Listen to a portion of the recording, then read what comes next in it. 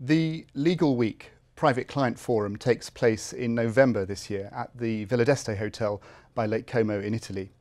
Royal Bank of Canada, RBC Wealth Management, is delighted to be the principal sponsor of the conference this year. My name is Julian Washington from RBC in London, and I'm delighted to be joined by the two conference chairs, Basil Zirinis from Sullivan Cromwell and Rupert Ticehurst from Berwin, Leighton, Paisner. Gentlemen, thank you for joining me. I know that preparation for the conference is well underway now, and you've taken as your theme navigating through instability. I don't know how long that's been in the planning, but certainly that could hardly be more topical at the moment with the Middle East in turmoil and the recent instability in Eastern Europe. Basil, how are you going to convert that into the conference theme? How will that translate into the theme of the conference this year? Well, Julian, you're right. The instability in the world sadly has increased in the few months since we decided on what theme we'd look at. And then you think about the fact that we're just marking the 100th anniversary of the beginning of the First World War. And in the histories you read about that, I didn't know this, you learned that many leaders, almost all leaders at the time, didn't anticipate that there could be a war because they thought it was unthinkable. There'd been peace for so long in Europe. And so there was a complete lack of anticipation, which may have been what led to the calamity.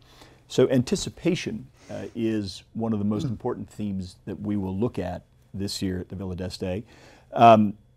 As international private client lawyers, one of our duties, obviously, is to anticipate risks for our clients and protect them against those risks and help them structure to deal with them.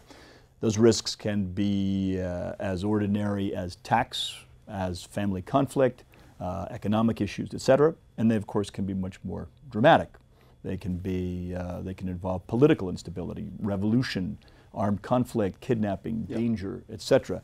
And our job is to anticipate that for clients and help them protect against it. Now, how does the forum help us with that?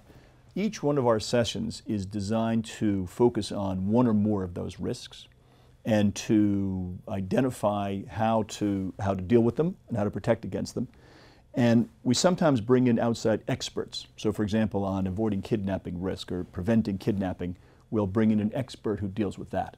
But for the most part, what we want to do, as we did last year, is draw on everyone who's at the Villa d'Este. You have 100 or more of the top private client lawyers from around the world. And what we want to have happen is end up in a roundtable discussion with those experts, with all the experts there. And in terms of your own practice, Basil, have you found that clients have been urgently reviewing their estate planning in light of what's going on in the world at the moment, or are they battening down the hatches and waiting for things to get calmer? In this period of sort of crisis in the world, I see much less battening down the hatches than I have in the past. Most, if not all, of our clients are very worried about the instability in the world. Some will come in and ask sort of for a health check to make sure we've done everything that should be done. Yep. Others are really focusing now on what should be done. They want protection, obviously, their assets, their families, their businesses. They want flexibility to go from jurisdiction to jurisdiction. And I think more than I've ever seen before, clients understand that compliance is vital, that there are no more gray areas. Sure. There's no option to look the other way. We've always advised they shouldn't, and now all clients are following that. And leading on from that, Rupert, as well as all the geopolitical instability, those things that Basil just mentioned, this new era of public registers, disclosure, information exchange, we're firmly in that territory now, aren't we? And some of the old certainties, for example, the old black and white division between legal tax mitigation and criminal evasion, that's really gone for many purposes. It makes one wonder if this is the toughest era ever for tax and estate planning, actually. Well, it certainly feels tough at times, but actually I think it's, if we look at it positively, it's a time of opportunity. Mm-hmm. For two reasons. I mean, first of all, you're right, the rules of the game have changed, and changed radically in the last 5 to 10 years. The rules of the game now are compliance and transparency. And there is a moral imperative on clients to get this right, because the consequences of getting it wrong are very severe. In extreme cases, liberty, but more more realistically, the concern that clients have is a damage to their reputation. So they want to get this right, and they need and value good tax planning advice, actually more now than they ever have done in the past. So I think there's your first opportunity. The second is that a good tax planning lawyer is not just looking to a domestic market. This is a global market. And so the opportunities in terms of the client base are much greater. So the advice we're giving is very different, but it's to a bigger client base, and I think the advice we give has a greater value to it now than it has done in the past. Okay. And that greater client base leads me on to another point, Basil, in that it seems to me that there's a jurisdictional flavour to all this instability, and I suppose I have two things in mind when I say that. First of all, the clients, they're increasingly coming from new countries that advisors hadn't really been looking to before, the BRIC and the Mint countries, and some of the old markets. I'm thinking of that horrible word, de-offshorization, which is going to affect Russian clients. Yes. So the countries where clients are coming from is changing, but also the jurisdictions where we go to do planning for them, that world is changing as well. Switzerland is the obvious example that comes to mind. So I don't know, how would you, what's the trend there? Is it new clients from doing their planning in new jurisdictions? How do you see that? The trend I see is clients, whether they're new clients from new jurisdictions or from the traditional jurisdictions, are focusing their planning more and more on the most stable and most respected jurisdictions. Again, as Rupert talked about, compliance, transparency. All of our clients understand that they need to be in a very respected place for their planning. So we have new and traditional clients going, in our experience, to the Channel Islands, Bermuda, Cayman, etc.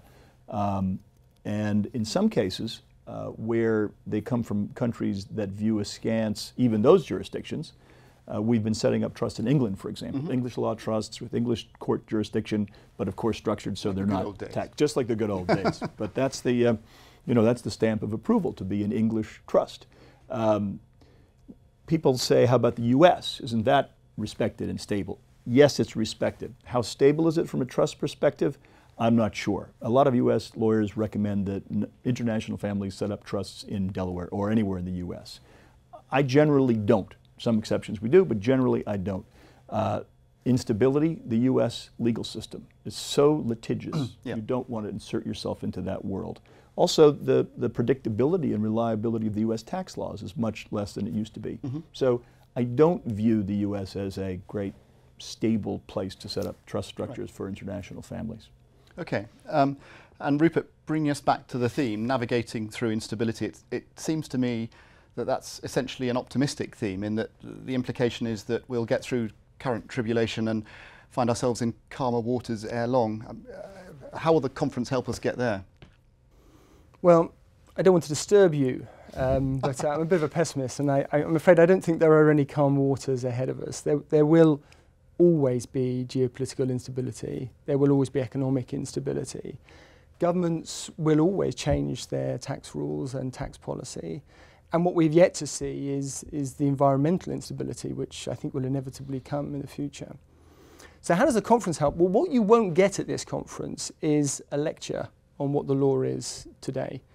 What you will have is an opportunity to participate in a discussion about the future and how that future will affect your clients and your ability to help them.